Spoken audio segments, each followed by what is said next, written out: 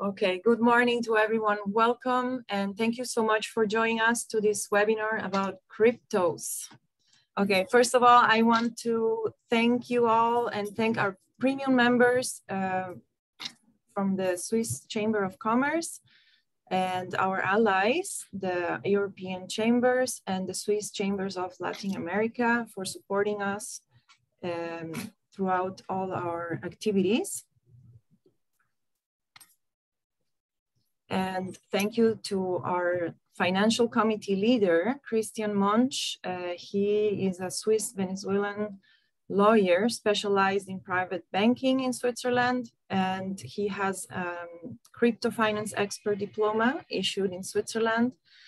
And he has more than 20 years working in private banking and other financial services. And he is the director of the Venezuelan Swiss Chamber of Commerce and Industry and a founding member and director of the Suizo-Panameña Chamber of Commerce.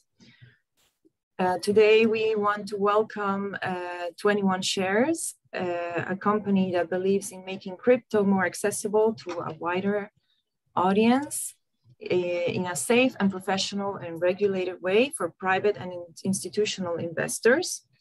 21 Shares is registered in Zug, Switzerland, and was established in July 2018 from the co-founders Hany Rashwan and Ophelia Schneider to satisfy their personal need to invest in cryptos and touched a few months ago by 2 billion OUMs.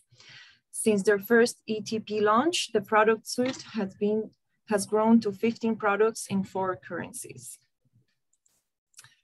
Our special guest is Hany Rashwan, co-founder and CEO of Amun and 21 Shares. Hany is the co-founder and CEO of 21 Shares, which seeks to create an easy, secure, and regulated way to access to crypto assets class. And 21 Shares is listed the world's first crypto index ETP on 6 Swiss exchange at the end of 2018 and has the world's largest product suite for physically backed crypto ETPs. Prior to 21 Shares, Hany built Payout, an API for disbursements that was used by online lenders and was acquired in 2017. The initial company he started, Ribbon, was the first to put social commerce buy buttons inside Facebook and Twitter. He is Forbes 30 Under 30 award recipient and graduated from Columbia University magna cum laude. We also have Sina Meier, Managing Director and Head of Switzerland of 21 Shares. Sina joined 21 Shares in January 2020 from her previous role at Crédit Agricole Suisse, where she was heading the business development for Swiss, German, and French-speaking part of Switzerland. Over 25 years in finance, she holds a diploma as Certified International Wealth Manager and has held various positions within major financial institutions like Crédit Agricole, Claridel, and UBS. Then we have our financial analyst and Swiss Chamber of Commerce founding member, Juan Ernesto Arteaga, who will be the moderator of this event. Juan is graduated with an MBA from Stern Business School in New York University, and he's a partner in a company called A2. And with this, I would like to give the floor to 21 Shares. I will share now the presentation. And let's see. Can you guys see? Perfect. Thank you so much, Elena, for your introduction. Okay. Thank you, Sina. And for everyone who wants to place any questions, please write on the chat and I will pass to the moderators. Thank you. Thank you so much, Elena, for your kind introduction, and welcome, Hany. Can you hear us? Are you with us? I'm here. Hello. Super great. The timing will be like that, guys. We prepared for you about 15-20 minutes of intro section, a little bit what we do, who we are, and then a short introduction about crypto assets. And then it will get like extremely interactive because Hany will answer to the questions from you everybody, when you can send your questions to Elena. And this will be after about, I would say like 15-20 minutes. So Hany, are you ready for the questions after? Yeah, I'm here. Perfect. Let's start it then, Elena. So that's us, not very exciting. Let's go to the next slide then, please. Super, thank you so much. So Elena will be our slide master. Just that you know, it will not be myself, so I will always tell you, Elena, which slide we are going. First, hello, yes, my name is Sina. I'm from Switzerland. And Elena introduced us already really well. I've been in the financial industry for quite a while, and I'm responsible for the Swiss market at 21 shares since January last year. We can go to the slide number 3. So you surely want to know who we are and what we do, even though Elena said already quite a lot about us. So in a nutshell, 21 shares is a Swiss product issuer who touched, exactly like she said already this year, the 2 billion asset under management. We make investing in cryptos assets as easy as buying a stock, and you can use actually only your already existing bank or broker. The company was founded in 2018 by Hany, of course, who is with us today, and also with his co-founder, Ophelia. And they have launched several world firsts, which is really exciting. One of these is, for example, the HODL, the top 5 crypto baskets, which we're having. We're coming later a little to that. And all our products are physically backed, 100%, segregated, and are allowed to retail and institutional investors. So like everybody can be part of the best performing asset class of the last decade. So we really believe in this, and we will continue to issue more digital asset products in the coming months. So I would advise you, stay tuned, because a lot of cool stuff is coming out. What will be interesting for you to know is that we also create tailor-made white labeling for crypto ETPs with institutional partners. So in case someone is interested in the crowd of you, please let us know and reach out to us. Then we can go to slide number 4, please. So we've currently 15 different solutions. We have the largest product suite worldwide. We said this already before. We had single trackers, baskets, and the first Bitcoin short product where you can hedge your position if you want, where you cannot find anywhere else. This is really specific. The reason why we can offer all these regulated solutions is because we're based in Switzerland, and we have an excellent relationship in the community and with the regulators here. We go to slide number 5. This is just to show you a wide range of solutions. Our typically investors are private bankers, banks, independent asset managers, hedge fund managers, family offices, but of course also private investors like everybody, or like the high net worth individuals. I would say like 75% of our product is maybe bought by institutionals and the 25% by retail investors.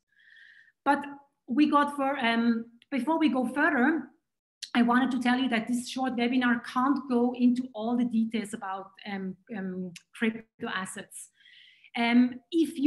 If you're interested, we show you after how you can subscribe to our newsletter, because we have a super great free newsletter where you can actually follow what's going on in the crypto market, educational side, but also product side, whatever. For everybody will be something on these newsletters. So it could be extremely a value for you, for everybody who's listening today. So let's start now this short session, right? And we go to slide number 6, please. This is important, the slide number 6, because I give you some facts and figures. As most of our brains, by the way, are not designed to read and to listen at the same time, I will go through number 6 to the slide with us together, okay? So 2.1 trillion total market value of all the crypto. Then 42% Bitcoin's market shares of the crypto markets alone valued at 920 billion. There are about 400 trading venues such as crypto exchanges, derivative exchanges, decentralized exchanges, OTC desks, and of course also products like ours. There are about 140 billion in trading volume. It's not a very small number, guys, right? 100 million crypto users in less than it is less about of 2.5% of the internet population. And I show you why we compare this to the internet population, because there is of course a link. Then the Q2 market activity snapshot, there's about 1.5 trillion monthly Bitcoin futures volume, about 900 billion of monthly spot volume, and about 11 billion monthly Bitcoin options volume. This is to show you how big this market is at the moment, because most of the people really think that it's much less than that. And there is a lot of huge potential to go even further, and for our economy. So now we stay a little bit on the slide number 6, and I will tell you, so what are crypto assets? We don't show you any slides for this, so your eyes can relax and you can just listen to my very nice Swiss German accent for a while. A crypto asset is a financial asset based on the internet, which uses cryptography to secure its financial transactions, control creation and additional units, and verify the transfer of assets. Typically, crypto assets uses some form of decentralized control. This is important, as opposite of the other assets, such like currencies like US dollars and other fiat currencies like US dollars, etc., which rely, of course, on centralized parties like central banks, etc. The first crypto asset is Bitcoin, and was released as open source software in 2009. And since then, a wide range of crypto assets have been released, often borrowing from the technology of Bitcoin. Bitcoin was created by a pseudonymous developer called Satoshi Nakamoto. Sounds very Asian. We don't know if this is a man, if it is a woman, if it's a group of people who build on research done on internet-based money dating back from 1983. Today's Bitcoin client code runs on computers all over the world, which all play their part in helping validate transactions and maintain Bitcoin economic security. Bitcoin's founder disappeared, by the way, in year 2010. The key innovation of Bitcoin and other crypto assets can be understood as follows. Crypto assets made possible decentralized financial value transfer on the internet. Before Bitcoin, most financial value transfer which occurred off the internet, and all financial value on the internet required a third party to validate transaction and maintain the given financial system. We know, of course, this system really well. Decentralization can be defined as the process where power and control is dispersed away from a central authority. In a Bitcoin's case, the network operates on a peer-to-peer basis, so from one to the other one. Decentralization is important because it ensures that non-third party can theoretically pretend a financial transaction from occurring on a crypto asset like Bitcoin. The key innovation on crypto assets is that they allow for decentralized value transfer on the internet. It is done through two innovations. One, the blockchain data structure, of course, and the second one, a proof of work mining. Let's speak about this like the little steps, and then after I will stop and go back to the slide, I promise. The history of transactions for a crypto asset are stored in a data structure called a blockchain. A blockchain is continuously growing list of records called blocks, which are connected to each other through a use of cryptography. Blocks are designed in such a way to be resistant to the modification of the data stored on the block. All allows for each block to be independently verified by nodes in the network. And I guess Hany will speak about this a little bit more in details later, because there might be some questions about this validation for the nodes, the network. Once a block has been validated, it's impossible to undo because you need to have the okay or from the most of the network from the majority. Otherwise, you cannot make it back. I could continue here with some theory, but let's go back to the slides because we want to have also after the Q&A questions. So let's go to slide number 7, please. Crypto adoption. We show you here a comparison in time with internet to show you that we are still in very, very early stage. And now I would have to say like, no, it's not too late. Even our networks ask us all the time, Arne, is too late? Or is it too late now to invest? It's definitely not too late, especially not now. So if you compare here, I spoke about this in 1997, there were 10 million internet users. And you know that I told you before, for using crypto assets or Bitcoins even, you need to have an internet connection, right? So now we're in 2021 and there are about 10 million crypto users. So more or less the same like in 1997, the people using internet. You get the connection, internet and digital assets. And to show you this one, going back to the right-hand side, where you can see the internet today with 4.6 billion internet users. And today, like I just mentioned, there are 10 million crypto asset users.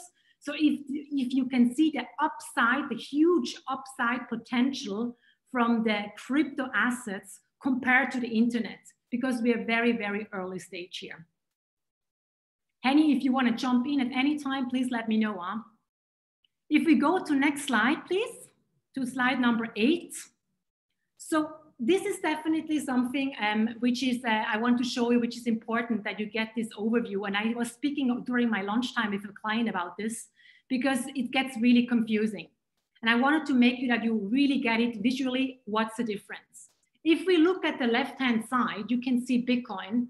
Bitcoin, by the way, for us, it's not a currency, it's much more. For us, it's the digital gold, and of course, also the largest crypto assets. Then we have Ethereum, the second largest crypto asset. Ethereum is not a currency. Ethereum is kind of a platform for decentralized applications, called dApps for short. And they're not comparable like this because they're completely two different crypto assets. And then we have also, and you heard this probably a lot from your network, we have also Ether. Ether is the currency which you use on the Ethereum platform. So it's very important that you see these kind of 3 different things. Bitcoin, the digital gold, Ethereum, which is the platform, for decentralized applications, and Ether, which is the currency for Ethereum. And which is also important maybe for you, which could help you, we just, our research team said for months and months that Ethereum is undervalued. We saw this in the chart, that Ethereum is undervalued. And we issue, I think it's next week, if I'm not mistaken, a brand new magazine where we show the investors or all the network, not only investors, what it is about Ethereum. Because Ethereum, it's something in your ears which you should really keep and say like to follow, because so many things are built on Ethereum. But I don't want to go more in details right now than that. Then if we go to slide number 9, please. So you might have heard or read all kinds of measurements how to value Bitcoin, right? The valuation methods of Bitcoin and also other cryptocurrency or crypto assets is not the same metrics than traditional measures like Elliott waves, Fibonacci level, and everything what you can hear from finance, right? From time to time, it might help, yes, for the charts, but in general, it's completely different measures.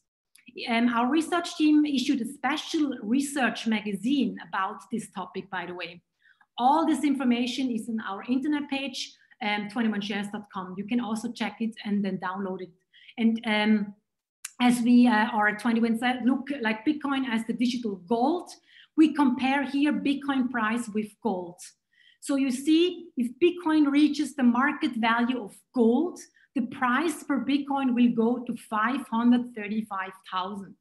And we have this also at the right-hand side, a comparison where you see the gold of a total of 10 trillion and Bitcoin for 830 billion. So divided that, it goes to 535,000 per Bitcoin. This is just to give a comparison if you compare it really to the gold. And if we go one slide to slide number 10, please.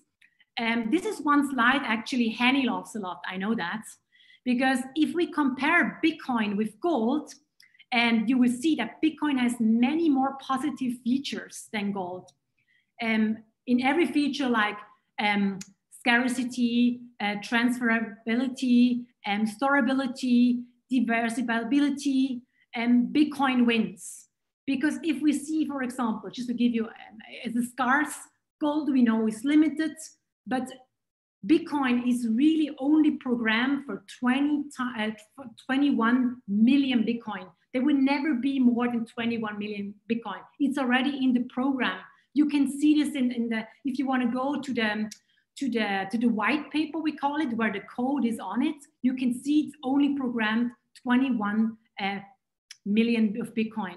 Also, gold is difficult to transfer. It's heavy and it's not really useful. Bitcoin is super easy to transfer. One click, as if maybe some of you have already done it. It's one click in a couple of seconds, it's at the other side.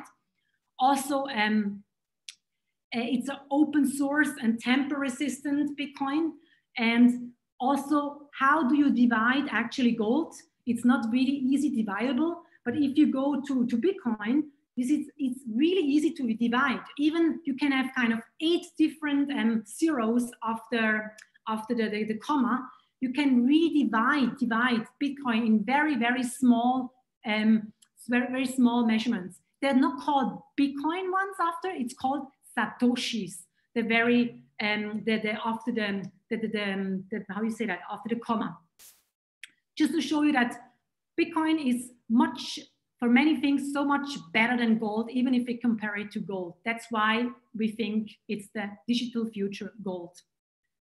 Well, if we go to slide number 11, and I love this chart. It was created by our research team, actually. If you look at the chart, I want to show you the following. Bitcoin goes through cycles, sometimes speculative, so too high, and then it falls for a while, right? Every time Bitcoin reaches a new all-time high, we go in a kind of bull phase for almost 1 year. In 2013, if you look at this at the picture, Bitcoin exceeds 80, we love that now, $80 US for the first time. I hope some of you were already inside. Then the price went up 38 times over 1,000 within a year, and then down for a while.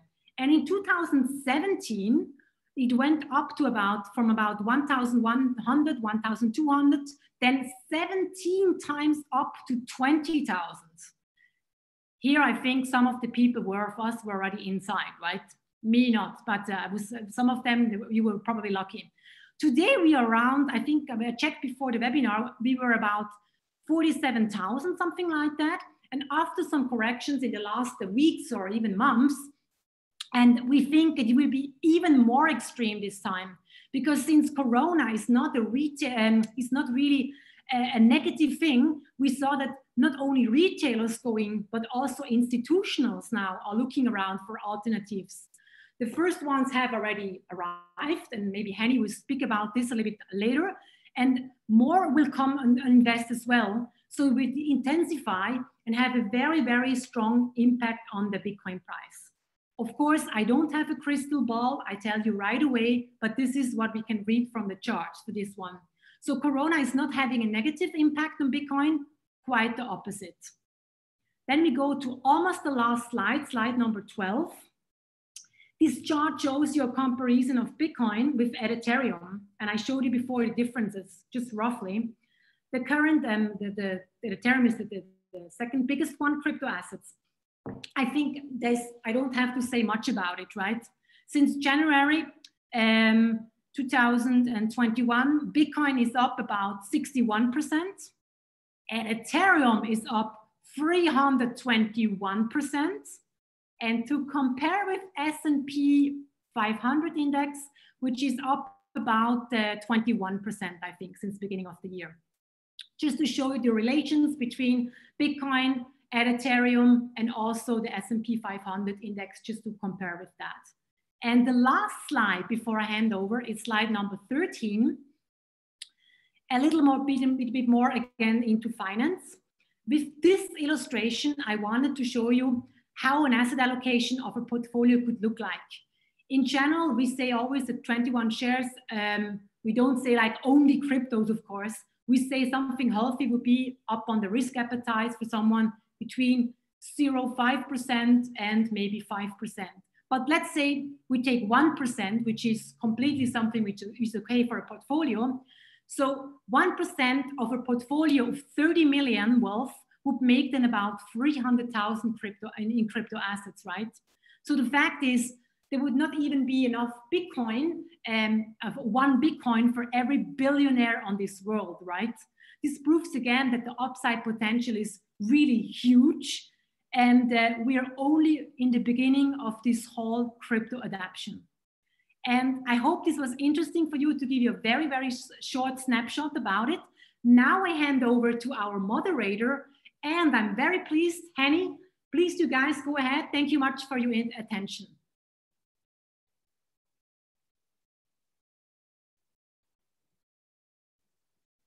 Juan has to we have technical issues. Hany and Juan, can you? Give me a second, I'm gonna.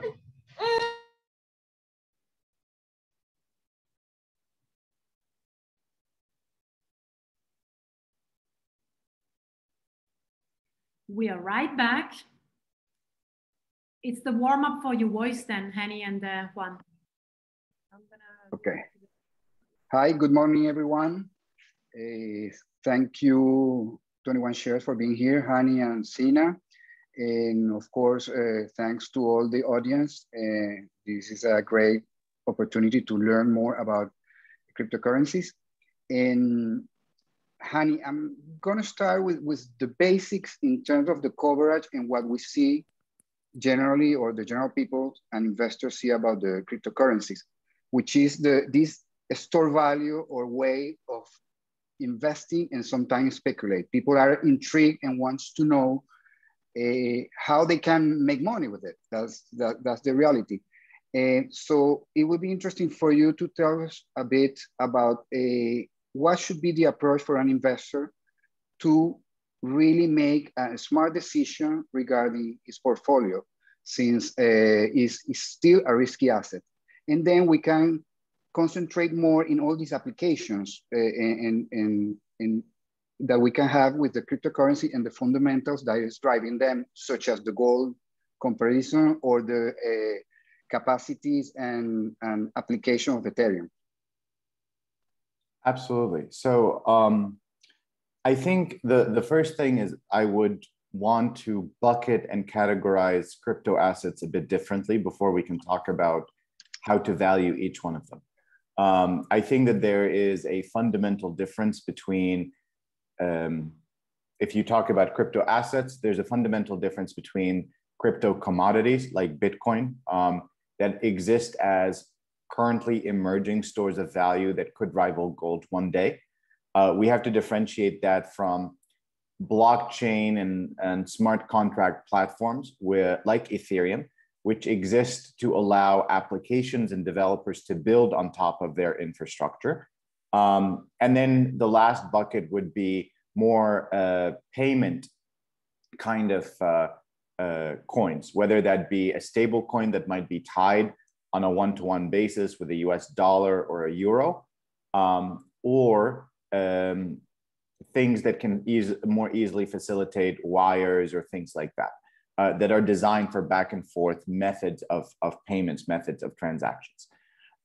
If we talk about the first example with Bitcoin, the valuation comparison between Bitcoin and gold is pretty easy. I think someone said this already in some of the comments on the video, but we can take a look at the current market cap of gold. We can take a look at the current market cap of Bitcoin. Assume that the current market cap of gold is the total market for using something like gold to hedge or to have a non-sovereign store of value. And then we can understand the opportunity that exists for Bitcoin. And that is where you get some of the estimates of the Bitcoin price potentially going up to 400,000, 500,000 US dollars per Bitcoin. The arguments that we make, the arguments that we see and believe in, is that we are moving from what is an antiquated analog technology, that is gold, into something that is built for the digital age, that is Bitcoin. There was a slide that Sina went through that basically looks at all the features between and features differences between gold and Bitcoin. Bitcoin is better than gold on every feature except for shininess. Gold is admittedly more shiny. Bitcoin is more easily limited. It is fixed. Gold is rare, which means there's not that much of it. Whereas with Bitcoin, we have a specific numerical fixed supply that it cannot exceed. Bitcoin is much more easily transferable. Bitcoin is much more easily storable. It's less hard to fake than gold, and it's infinitely more divisible, which helps with the transferability. It helps with the verifiability and other features. And so from a feature perspective, Bitcoin beats gold on a number of different aspects. And we feel very good about that in the medium and the long term.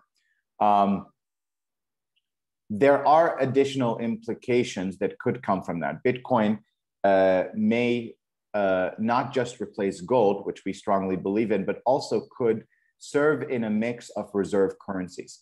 I think we are all seeing, or have seen, are seeing, or will soon see the end of the American century in one way or another. I think the consensus has been out on this for a while. And with that, one has to think about, well, what is the new reserve currency? Reserve currencies are not holy. We used to have the Spanish currency as the reserve currency. We used to have the British pound as the reserve currency, and obviously no longer is the case. And the question of what could come after the dollar, it is potentially very interesting to put Bitcoin as part of the mix of that. And if that happens, then clearly Bitcoin's value would exceed the 400 or 500,000 USD per coin estimate that we think will happen once Bitcoin eclipses gold. And there's a lot of evidence that the US dollar supremacy is not absolute and without question. And there's a lot of evidence as well that gold as an investment is becoming a lot less attractive. Gold purchases in typically very gold hungry markets like India and China are at lows. In China, among specific demographics, they're at an all-decade low. And if you take a look at the intergenerational shift between young people, millennials that are up and coming and will soon have enhanced economic power, they're overwhelmingly purchasing Bitcoin rather than gold. And so that is the price discussion and how we think about it with respect to Bitcoin. We have some research on our website on Bitcoin valuation methodologies. A lot of it mimics gold valuation methodologies. We can look at things like mining difficulties, etc. One would argue that since it's a little bit more digital as a technology, it's actually easier to value. And I would invite anyone to go to 21shares.com/research and download our Bitcoin valuation methodology. And there's a lot of helpful information there. The second thing that I can talk about is Ethereum and all the smart contract platforms. For that one, it's actually pretty easy. Ethereum is a blockchain that allows you to build on top of it, to build blockchain-enabled applications, whether that is a game in the Philippines or a title property register verifier in Greece, or a stable coin somewhere in New York City. without needing to build your own blockchain and setting it up, you can just use or rent rather Ethereum's infrastructure. And it's booming, it's very popular. One very easy way of looking at how potentially to value Ethereum is by looking at the fees that are collected by the network. And so the native currency of Ether, ETH, is what is used to pay for blockchain access on the Ethereum blockchain. So if you want to have an application where, for example, maybe you're playing a game, in order to do a single action in the game or to purchase a membership in the game, you're actually buying it with Ethereum. You're paying for Ethereum in order for the transaction to happen. And we can take a look at the average daily fees that are collected by the Ethereum network. Last time I looked at it was a couple days ago, and Ethereum had collected $34 million that day in fees. That annualizes to, I think, over $12 billion. You can assign a tech multiple on it. You can look at the growth. You can look at things like that and have a pretty good gauge of where Ethereum should be valued. And that's similar for all of Ethereum's competitors as well. Does that answer your question? Yes, Hany, is a very good introduction. Thank you. So basically, we can think about the cryptocurrencies right now as a generation shift, a value comparison with the gold as fundamentals to invest, and also the applications, the technology application. That's what I understand. Now, there is a very important issue around us about the cryptocurrency, and it's the issue of trust. Many people, important people, talk about the cryptocurrency as a fraud or as a Ponzi scheme. How can an investor handle in what are the key components for them to change their mind or understand that this is not this type of issue are a problem, but this is the future of technology and the way people transact? I think we have to just be very honest and fair with what we compare it against. If we're comparing it with fiat money, with cash, I'm American. Every $100 bill has some cocaine residue on it because that's how much that's used in the illicit drug trade. Every single $100 bill out there has some cocaine residue on it. And so it remains to date the easiest and most popular way of doing fraudulent and criminal transactions is simple cash. Nothing has changed on that. From a security perspective, Bitcoin tends to be actually a very bad technology for criminals to use. And that's because there's a record of it at all times. We've seen this consistently, by the way. There are a number of times where a hack happens, someone hacks it, and then a day or two later, we discover who it is because it's very easy to look at the blockchain where every transaction that has ever happened or ever will happen will be shared publicly for all to see and figure out who is it that is behind this. We leave trails, we leave signs, etc. So it's not really anonymous, it's pseudonymous. But the authorities, the NSA, the FBI, the CIA, MI6, Mossad, whatever, have been able to use the blockchain to track down criminal activities in a far superior way than they have been able to do before in the past with cash. And so I would actually, just looking at the evidence, looking at the feature set, reject that question completely. Please, if there are any criminals out there, please use Bitcoin and crypto because we will be able to find you much faster and much easier. And so for any dumb criminals out there, please use crypto because that is the easiest way to get caught. That is how we think about it from a feature perspective. Now, if you think about it from an investor perspective, certainly there are companies like ours that guarantee that all the assets that you're investing in have never been involved in a hack, are clean. We have the ability to verify that the Bitcoins that are in our funds and in our ETPs have never been involved in a public theft or a public hack. We know which coins have been involved. We know we flag them on the blockchain and we don't interact with them. They don't have the ability of entering within our ecosystem. And by the way, this is across the industry. Reputable crypto exchanges do the same thing. And so if you're interacting with crypto in a regulated fashion, the chances are that institution has had to do a number of things to guarantee the safety of the assets that are held. And then the last thing is, I think you have to ask, well, who am I investing with? You're investing in an asset class that also has the Harvard and Yale endowment, some of the top hedge funds in the world, some of the top funds in the world. Some companies, central banks have held, or at some points we've known this because they've sold some Bitcoins on their balance sheets. Numerous government agencies, numerous people in the financial industries, numerous endowment funds. And so it's the company that you keep and the company that is investing alongside you in the asset class is pretty good as well. And so I think those are some of the ways that you can both become more comfortable and realize this isn't nearly as big an issue as sometimes the press makes it seem.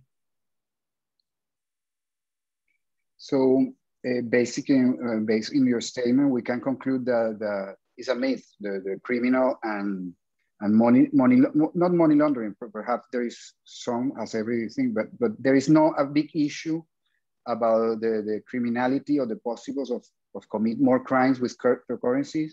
None of versus the fiat money. Exactly. It's pretty difficult to use crypto for criminal activities and get away with it because everything is tracked. So imagine if every single payment that a criminal makes, there's a record of it. When did they make it? How much was it? Who did they send it to? And we can very easily track some of that stuff. Okay. And by the way, criminal activities also involves things like tax evasion, right? So it's not just drug money, but even people that are trying to evade taxes using crypto are getting caught pretty easily as well. Okay. There is, looking at the questions from the audience and everything, there is some topics that repeat itself a lot. One, some people are more interested in the technology and how the governments and countries can benefit from this new technology. Yeah. What will be your opinion and the ways that a country, and we have the example of Salvador right now with some initiative in that area. How will be the benefits in that area for everyone? I think in a very similar way to what we've seen sometimes in Africa with leapfrogging technologies, where broadband wasn't as popular, but mobile phones were, and the ability to just jump very quickly. We've seen it in India. We've seen it in various parts of Africa. There can be a tremendous amount of economic benefits from sort of skipping to the front of the line. Crypto is a very digital technology. It's not analog. When you realize the capabilities of crypto, you also realize the limitations of our current financial system. The stock exchange is closed more hours of the week than it is open. This is a fact that none of us really think too much about or analyze. The stock exchange in some parts of the world, I'm Egyptian, our stock exchanges are open Sunday to Thursday because our work weeks are different. The stock exchange in China might be 12 hours ahead of you, and it might involve incredibly illiquid or difficult trading dynamics associated with that. It doesn't make sense to have anything like that when I can send you a WhatsApp text any minute of the day. You can send me an email. The internet works any hour of the day. The internet does not care if it's Christmas. The internet does not care if it's Gregorian, Western Christmas, or Orthodox Christmas. It just works. And so should our payment systems. The fact that we close down after 4:30 p.m. does not make much sense from a pure technological perspective. Of course, people want to transact with each other after 4:30 and before 9:30 a.m. And so I think from a pure technological feature set, there's a tremendous amount of liquidity benefits, efficient markets, et cetera, that one can have when they enter the crypto world, including sovereign nations. There's a lot of geopolitical things as well. I think we are all watching with horror and worry. I think someone mentioned this in the comments about what's going on in Afghanistan right now, what this means vis-a-vis Russia, China, America, the world. Most of us come from countries that are not America, Russia, and China. And so we're sort of caught in the middle and trying to figure out what is going to happen, what the new dynamics will be. And on that front, Bitcoin offers a neutral third option. It's an insurance policy. It's a hedge. It's a non-sovereign potential hedge. And that can be very, very attractive for a number of countries. And so I think that's how I would characterize it on the Bitcoin front. And then on the technological front, clearly every stock, bond, commodity, every currency can and will be tokenized at some point so that it runs 24 hours a day, 7 days a week. And generally speaking, I think we'll start seeing a lot of countries move a lot of their systems from their currencies to their equities to their other securities on tokenized versions so that they can run on this more efficient system. In the line of, in the same line of trust and reliability, about the custody of the cryptocurrencies, we have heard all those years some big problems of crypto coins disappearing from custodians or wallets. How that will be fixed? Because we don't see that now in banks. I mean, we can see other stories in banks, but not the disappearance of the asset of the clients. What are your comments in that area?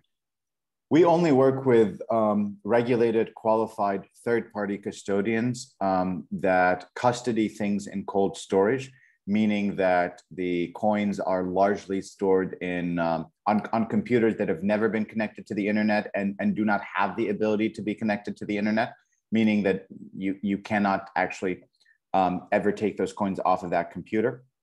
And the custodians we work with are regulated by the SEC, the FCA, the AFM, et cetera, and oftentimes are also insured, such as by Lloyd's of London. And so we only work with these heavily regulated, qualified custodians that also happen to have pretty rich insurance policies. And when people sometimes ask us about the price, that's baked into the price, which is why we're a little bit more expensive than, say, an S&P 500 ETF.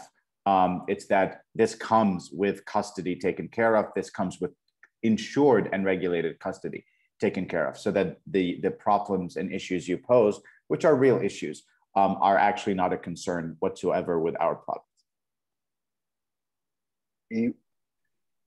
Would you think that this, well, before that, I'm going to go later about the applications in countries with more trouble with the local currency.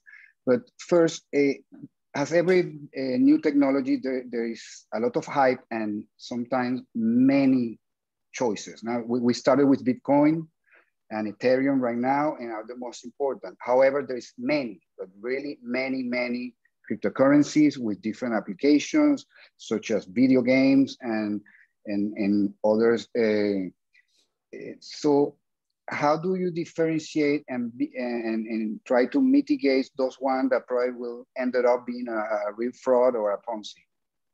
So I will say this, there is a lot of technology, but if you look at history on a protocol level, the first protocol that reaches mass scale wins, whether or not it's the best protocol. The examples of this include SMS, which we use on our phone. Not the best way of transmitting messages from a technical perspective. We have better technology, but SMS is the first thing that gained widespread adoption. MMS, whenever you're texting photos or media. HTTP, which is what runs our websites.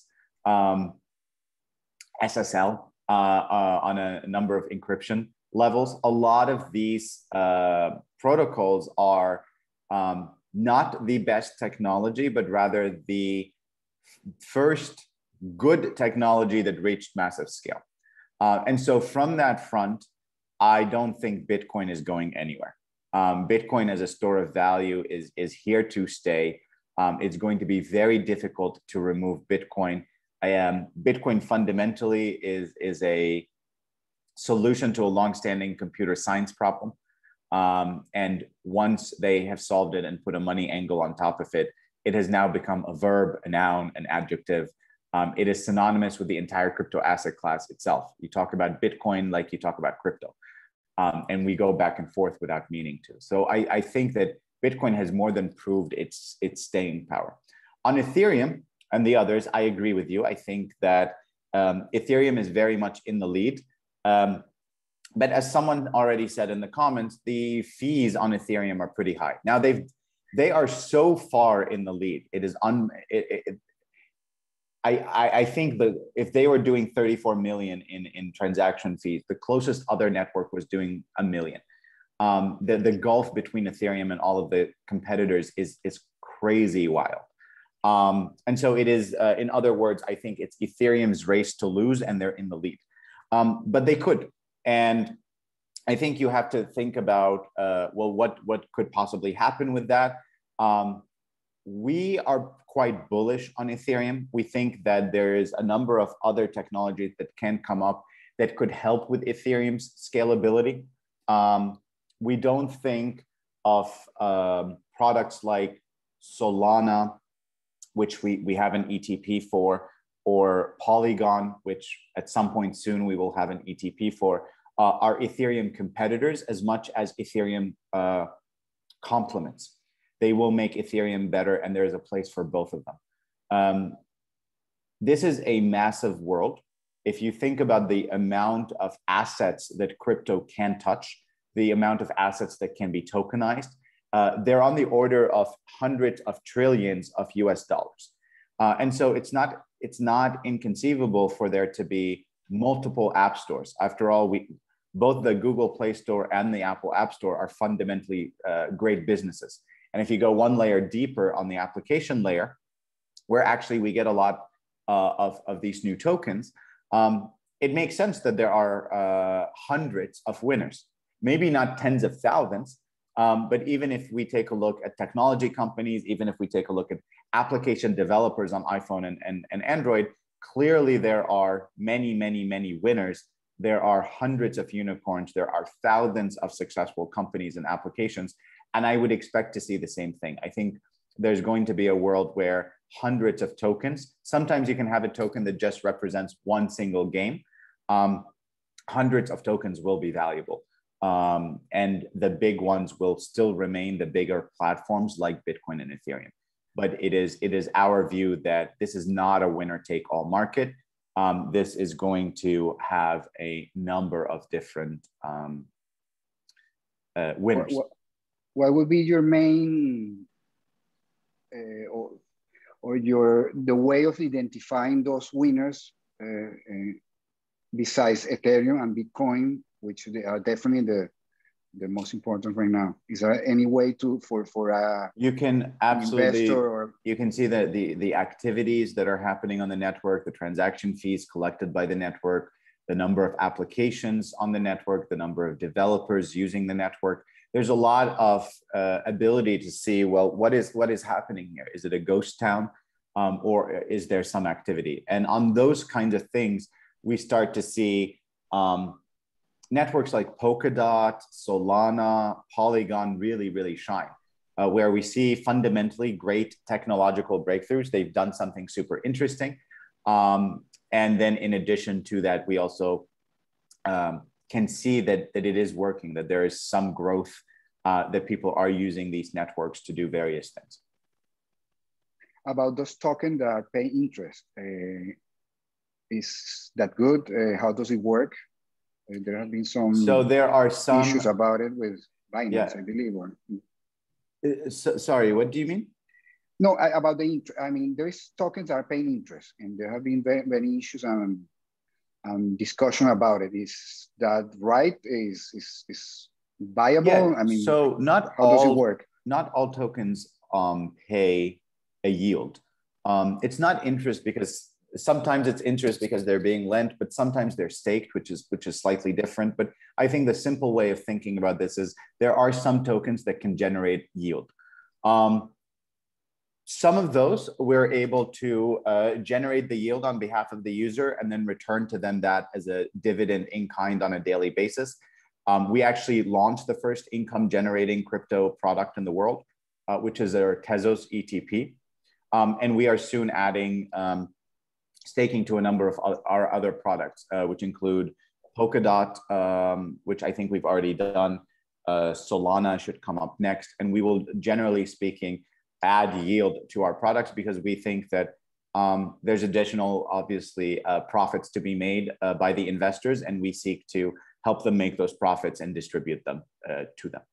And so it's pretty difficult setting up the infrastructure to generate this yield, which is why we, with billions of dollars under management, have the ability to do it at scale, and then just giving the rewards back to the end investors.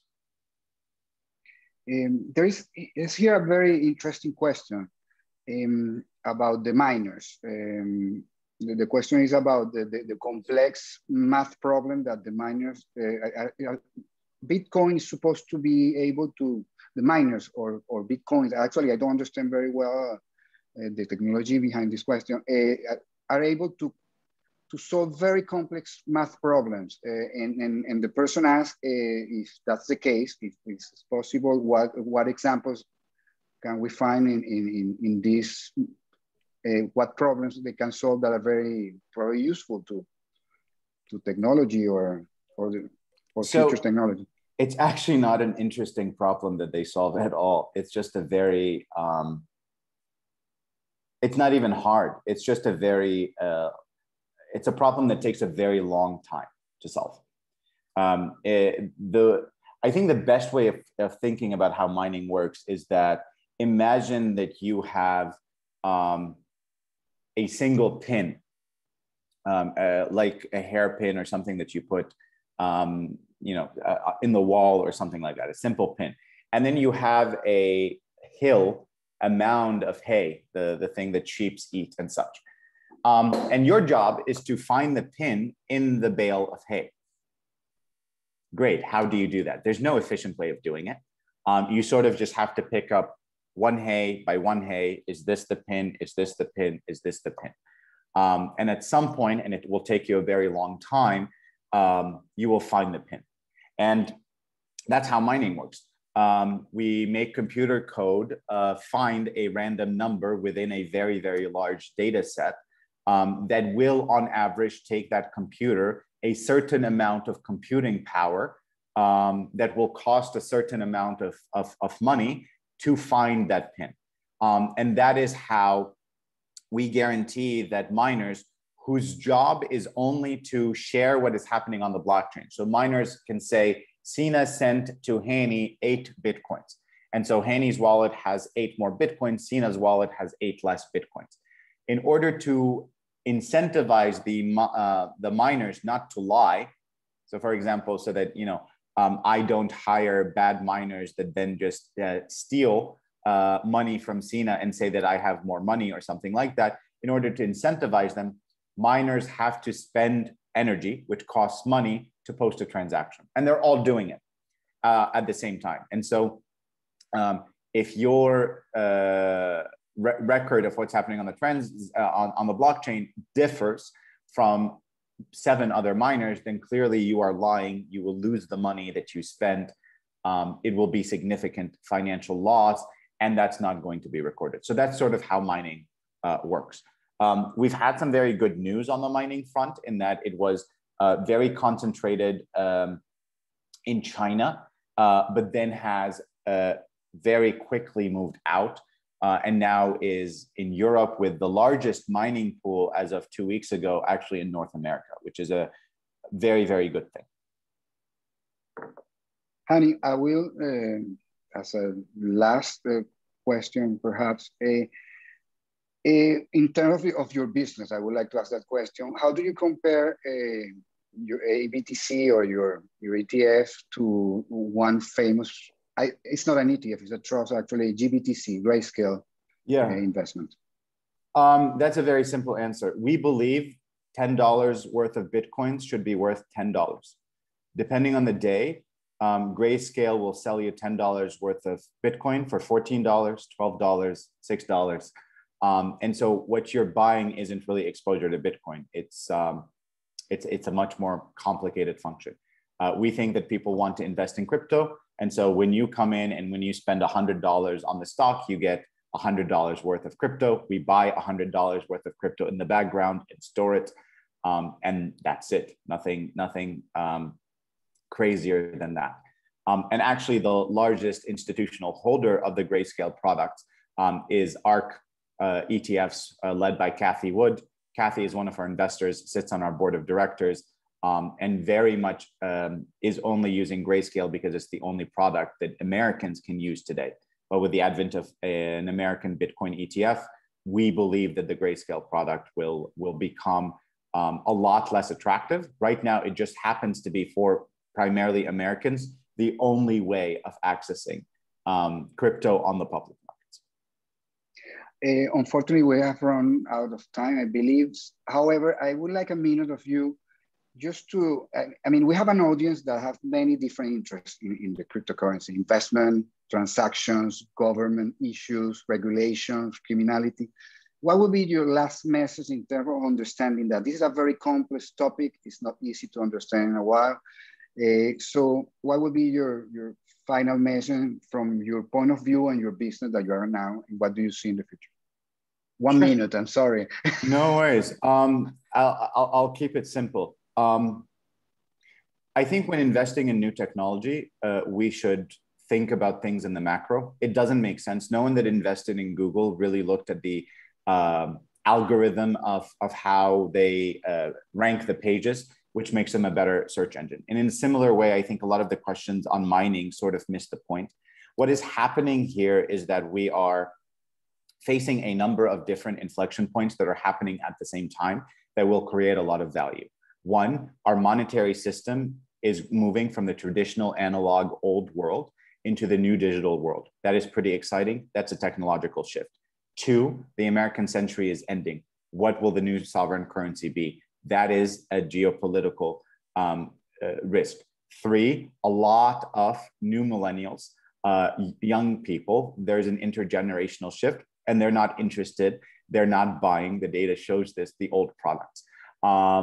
And there are a number of these other factors. And I think we can just take a look at the macro and it's pretty unique.